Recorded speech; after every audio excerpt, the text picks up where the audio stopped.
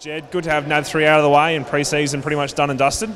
Yeah, it is. Yeah, look at them. Hang on. Here they are at the back. They're walking away. Yeah, it is. Yeah, it's been a long pre-season, so probably one of the hottest ones I've been involved in as well.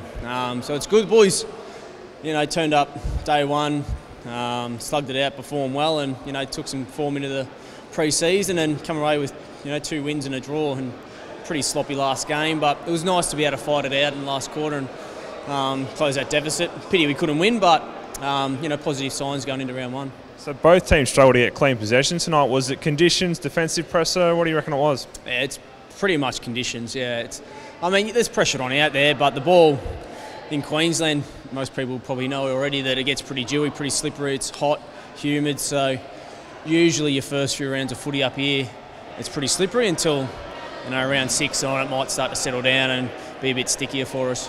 And tonight, Christensen, first game for the club, got a few touches, kicked a goal. Good to see him out there. He looked good, yeah, adds a bit of class to us. I think he still thinks he's playing in Geelong sometimes, a couple of his moves that he makes, but he adds a little bit of class that we probably lacked a little bit last year. He's a clean finisher. And he looked well. He looked good out there, so he fits in well at the club, and another bonus, another good player to have on board, along with the other 2 that come on board. And how are you feeling? Body's feeling good at this stage of the year? Feel good, yeah. Fresh, ready to go again. So position might change a little bit through the year on field, so it's probably freshened me up a little bit going into the 12th season. But it was nice to get through a full pre-season again, and ready to go. Round 1, Easter Saturday, Collingwood. So.